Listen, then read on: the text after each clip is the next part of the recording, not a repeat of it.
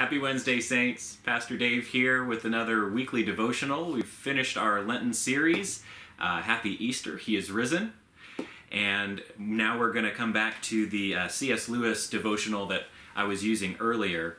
And this week's theme is caution. Lewis writes, I say my prayers, I read a book of devotion, I prepare for or receive the sacrament.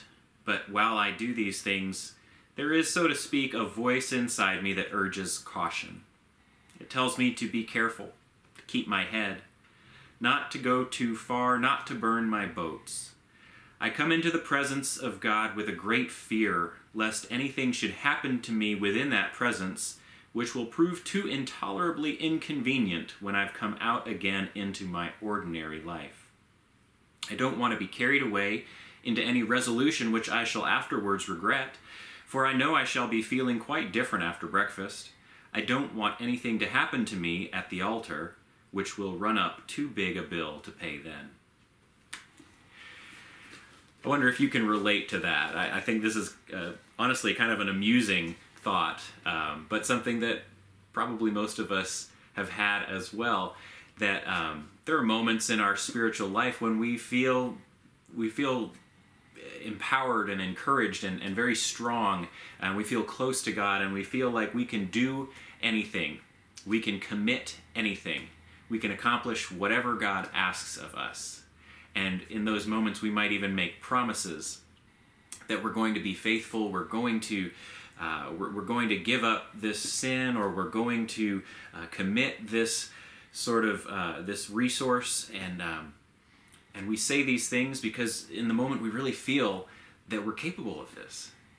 And then the moment passes and we realize we can't cash that check. We can't back that up.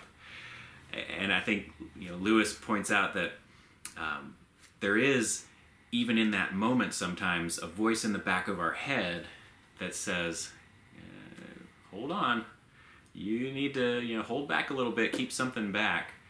Don't go too far.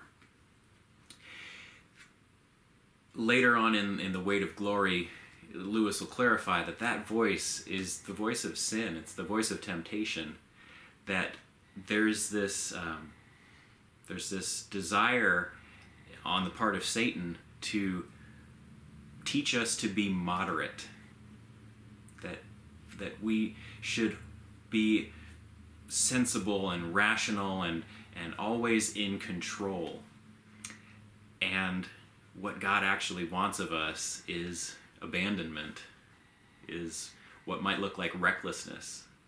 That we're willing to give up everything and to turn over everything and to sell out completely, to give our whole hearts and lives and selves to God. That's hard to do. That's scary. And it's something that we only tend to want to do when we're feeling particularly good, when we're having that spiritual high moment.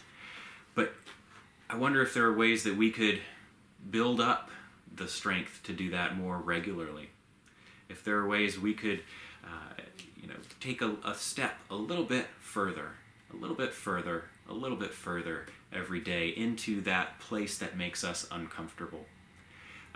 One of the other images Lewis uses is swimming, or going out into the ocean where you're kicking around in the waves by the shore. No risk there. Once you actually get out beyond where your feet can stand on the sand, on solid ground, that's where you have to swim and you have to trust. God is calling us to that.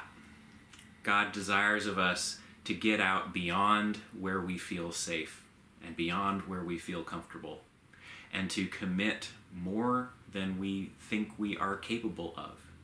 And if we fail sometimes, to come back to Him and to ask forgiveness and to know that we're going to be able to try again. Saints, I pray that this week you will move out of your comfort zone, that you will seek to give more of yourself to God. That is your devotional for this week, and I hope it's helpful. I hope that you're doing well, and talk to you talk to you again soon. God bless y'all. Take care.